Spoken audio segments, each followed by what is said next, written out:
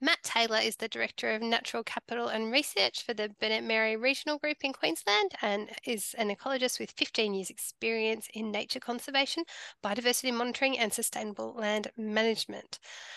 His recent work has focused on the environmental markets and the development of natural capital accounting systems. Thanks, Matt.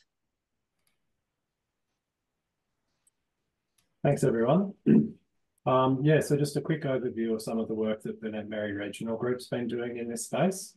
It's primarily focused on natural capital accounting, which has been discussed already, but also engaging in established and emerging environmental markets.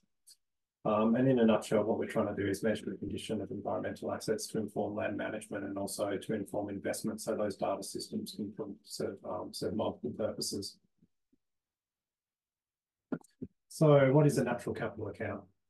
This has been covered by people already, but I'll give you my take on it. So we've been engaging in, I guess, two different sort of systems for assessing natural capital. One of them is the nature repair market, which was talked about earlier, and another is the accounting for nature framework, which are both systems for measuring changes in environmental condition and relating those changes to management practices.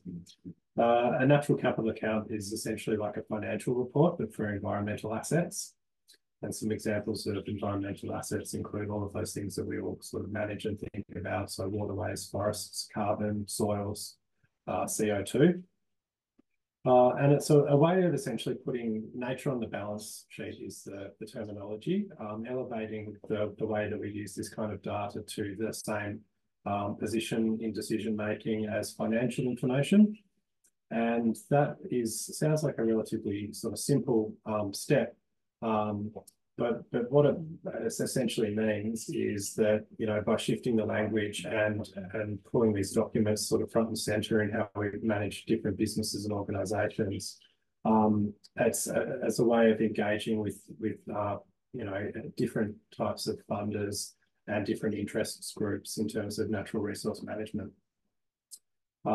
Another thing which is really key to natural capital accounting is that independent audit process, which was discussed earlier as well. So, you know, that's really critical.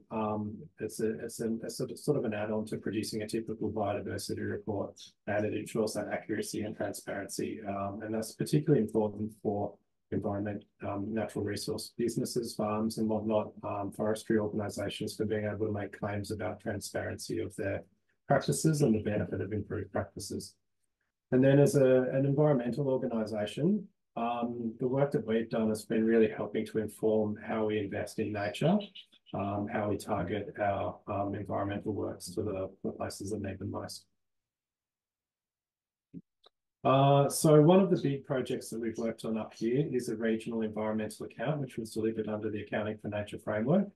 And it kicked off with a comprehensive kind of regional assessment across 5.6 million hectares, and covering a subset of asset classes. And these were native vegetation, native fauna, waterways, and aquatic fauna. So these were the assets which we had the best data on in the kind of terrestrial realm, but which were also a really significant focus of our investment.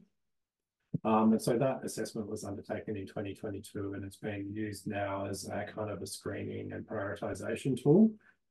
It's quite a rich data set, and so we're using it to prioritise long-term riparian restoration projects like the one in the picture there, targeting those two areas which are going to deliver, you know, a whole range of co-benefits, including threatened species habitat improvement, carbon sequestration, and water quality benefits.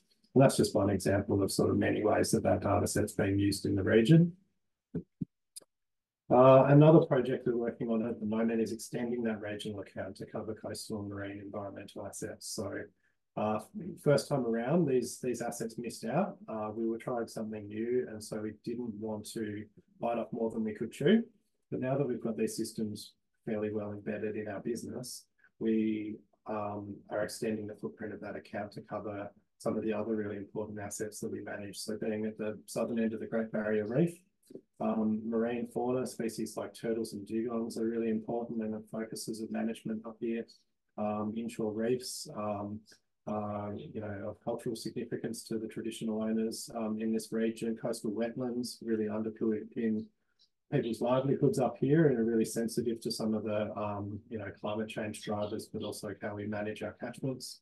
And this photo here is of Great Sandy Strait, which we're working on a project at the moment that's about to launch. And this is a Ramsar site, and going to be the focus of a case study as part of that marine account. The other, I guess, really sort of significant project that we have at the moment is developing and embedding environmental or natural capital accounting in our project scale delivery. So using it as a monitoring and evaluation tool for measuring the improvements in environmental condition, but also cultural condition associated with direct on-ground activities.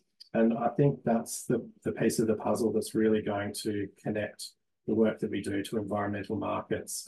It's got a pathway to market through accounting for nature and green collars nature credits, Nature Plus crediting system. Programs like the nature repair market are also going to be based on, being able to systematically document the improvement in condition associated with environmental actions. And so we've got two projects where we're trialling methodologies at the moment. One on Gari, formerly known as Fraser Island, where we're doing a cultural burning program with the Bachelor traditional owners, and another one working with Kabi traditional owners on Moonabulla, which is the Mary River, looking at flood resilience and how that can improve cultural and environmental condition. So there's sort of 5 main phases of creating an environmental account. Scoping, which is, getting together all of your stakeholders and people to identify what assets there are to focus on, because you can't necessarily measure everything all at once. Then training and capacity building. So as an NRM organisation, that's one of our kind of core functions. And so we've been working to build up the capacity of not just our own team, but also the partner organisations that we work with, including traditional owners. Method of development and accreditation is a really critical component of both the accounting for nature system, but also of the nature repair market. And we're engaging in that kind of method development process on both of those fronts. Data collection and aggregation is, the bit that everyone thinks about. Where do you get the data and what do you do with it? But that, really fits into a broader workflow.